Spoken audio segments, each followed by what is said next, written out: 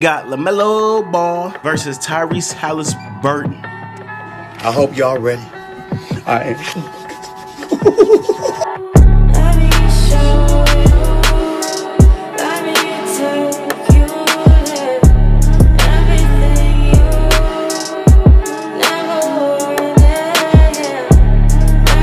We got LaMelo Ball, who has been in the spotlight since he was 13 years of age. He is used to it, so when the NBA came around, the Rookie of the Year race came around, he was not nervous because he's been like that for almost 7 years. He played basketball at Chino Hills, obviously, then went to Spire Institute, where he became a top 25-star recruit athlete. Then he took his talents to the NBA, obviously, because he couldn't wear his Melo Ball shoes in the NCAA because they some hating ass motherfuckers. So that's what LaMelo did, and he won Rookie of the Year over there in the NBL. And a lot of people didn't think that the NBL could be translated into the NCAA in terms of skill and high-level basketball play, which is the total opposite. You can argue that the NBL is more experienced players, and if you come there as a young guy and dominate, you are well aware of you being a good player because you're facing grown men and you're in a whole new country, so you have to get adapted to that. But the NCAA is not a good way to even judge an NBA player off of unless they pop out on your screen like Zion Williamson did. Melo said, F all that, he's going to the NBL. Won Rookie of the Year, came back over here, was the 3rd pick in the draft, even though I think he was the best prospect, not best player. You know, their careers just started 20 games in. A 6'8" point guard who can pass, dribble, can handle the rock, everything like that. You know what I'm saying? I don't know how damn James Wiseman got picked ahead of him. Tyrese Haliburton took a more traditional route. He went to Iowa State for 2 years. He was great at Iowa State. He came out the draft as the 12th pick to the Sacramento Kings. Tyrese was a point guard, and the franchise player on the Kings is De'Aaron Fox, who they just paid a maximum contract to. So drafting 2 point guards in the span of 4 years is kinda Sacramento Kings-ish, but Tyrese Haliburton is a great player. Now let's talk about Tyrese first. Tyrese Haliburton, first of all, he has a high floor. If Tyrese doesn't get better right now, he can start and be a very winning player on a lot of winning teams. He doesn't have to get better right now at all. What do you want out of a rotation player or a starter in the NBA? You want size, you want instincts, you want spot-up shooting, you want switchability. Tyrese has all of that like that. He's a great playmaker. He was a great playmaker in Iowa State. That's what he got drafted for. Also with his size, he can see over big man when they called him big body screens.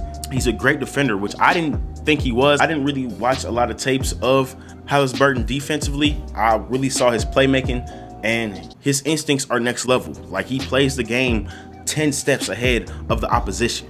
And people always was running about his three-point shot. His three-point shot is ugly as hell. No cap, it's ugly, but it go in. And he make them from the corner, from the deep, everything. I think the next step for him is shooting that shot more off dribble. And you know what I'm saying? He's only a rookie. He doesn't even have to work on that. He also played both guard positions. Like I said, he got drafted with De'Aaron Fox on the team. He can play that shooting guard position. I don't think the Kings are really high on Buddy Hield. I think Buddy Hield is not taking them nowhere because Buddy Hield can't guard nothing. He's also shorter than Tyrese Haliburton. He's also shooting a worse percentage than Tyrese as well. So based on the stats, Tyrese is a better shooter, defender, bigger body, and he can play next to De'Aaron Fox. And he also controls the offense. He won't throw up no bullshit like Buddy Hield did. So Tyrese, he plays like a 6-year vet based on not coming out the draft so early. He stayed 2 years in college, which I think if you're not ready, bro, stay in college because the NBA don't care about developing you. They will drop you like a bad habit. So stay in college, you know what I'm saying? Enjoy that college life and get better as a basketball player. Thing that was Tyrese's weaknesses coming out of college was his finishing ability. That's not even a weakness that you can even point out as of yet, because he's finishing decent around the rim so far. I think Tyrese's next step is being a better scorer, obviously, because he has everything else, and I think he can because he has the confidence to do so. A lot of the things you need to do in the world or in your life, you need the confidence before you even actually try to get good at it, and I think Tyrese is good at it. And he already can run a whole offense by himself with no mistakes given. He doesn't make no mistakes. And we got LaMelo Ball. LaMelo Ball does make some mistakes. LaMelo Ball can have a game of 6 turnovers in 20 minutes and next game with no turnovers in 35 minutes. He's like this, but I think over time he's gonna get better at controlling the rock. Why? Because he's 19 years old. He's 19. And LaMelo Ball, as I said, as a prospect, he's well above everybody. He's a tall point guard and not actually a big guy who can pass. He's an actual point guard because he hit a growth spurt of like 6 inches over the summer. He always has handles because, you know what I'm saying, he was always small, so the only way he can get by people with them handles. He can pass the ball just like his brother because his brother was one of the best passers that he ever seen because they grew up together. That natural passing ability just passed down to LaMelo Ball. Much better scorer than I thought he was gonna be. I thought LaMelo was gonna put some shots up, no cap, but I didn't think he was gonna be this efficient and also balancing his passing with it. LaMelo Ball is I wouldn't say great scorer, but he's a good scorer, especially at 19 years old. How many rookies have you seen with much poise and much control as LaMelo?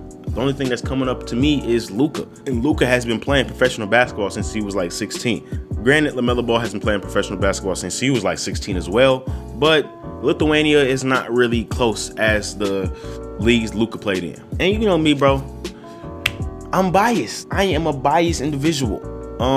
But I'm trying not to be biased against LaMelo Ball. The thing about LaMelo Ball's his weaknesses was his shot IQ and his shot mechanics.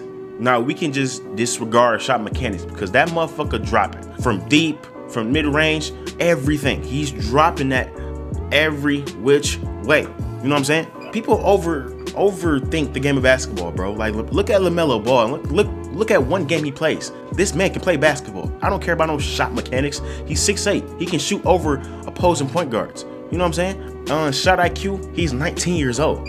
Each year of LaMelo's life, he's played with a different team, and they ask him to score. You know what I'm saying? Spire, Lithuania, Chino Hills, NBL. He never had no structure, no stability. That man played in LeVar Ball League, the BBB League.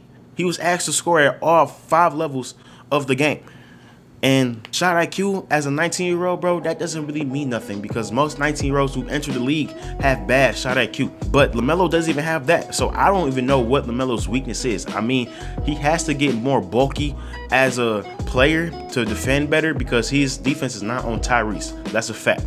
But his instincts, I think, are on par with Tyrese. You know what I'm saying? Especially with LaMelo's long arms. LaMelo's not of a great athlete as I want him to be, but he can run though. He's not slow. He's not Kyle Anderson. And it looks like MJ is gonna build this team around LaMelo Ball. It's a no-brainer in my opinion. And off the off chance, Tyrese is not gonna get the team built around him because De'Aaron Fox is right there. Now, if we go to Tyrese Haliburton's stats, a lot of y'all like stats, but even though stats are created differently in different systems. Tyrese right now is averaging 12 points a game, almost 50% from the field and 44% from three-point range, 87% from the free throw line with almost 4 rebounds and 5 assists in only 29 minutes a game. That's very efficient basketball. Very efficient. I think every team in the league will have Tyrese on their team in a heartbeat. And he will probably play big minutes, 30 minutes a night on each team. What guy do you not want who can pass the ball, who can defend the ball, who can shoot that thing, and also is big for his position? Now, LaMelo Ball is averaging 14 points a game on 43% from the field, 36% from 3, and 79% from the free throw line with 6 rebounds and 6 assists in almost 26 minutes a game.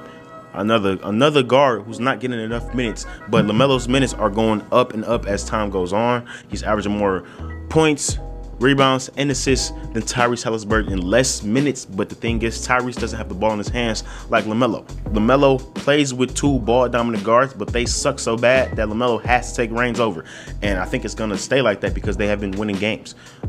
Also, the Sacramento Kings have been winning games when Tyrese is playing good, so it's all about opportunity at this point in their short careers, but I think LaMelo Ball is clearly a better prospect and also a better pro right now and in the next 10 to 12 years.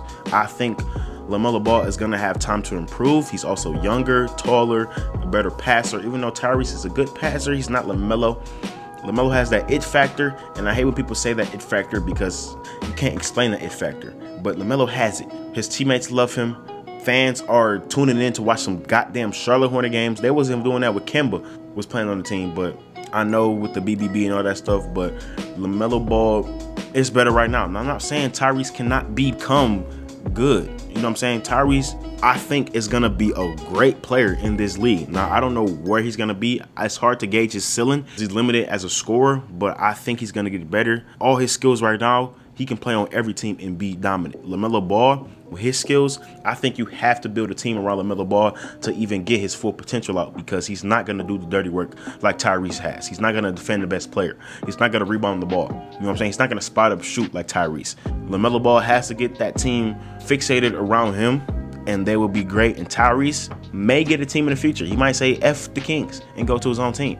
Yeah, man, I haven't done a video in about 5 days. I'm sorry. I was tired. I had some personal stuff to do. And yeah, but we back with the daily or semi-daily uploads. And yeah, man, I'm out for this video, man. Peace.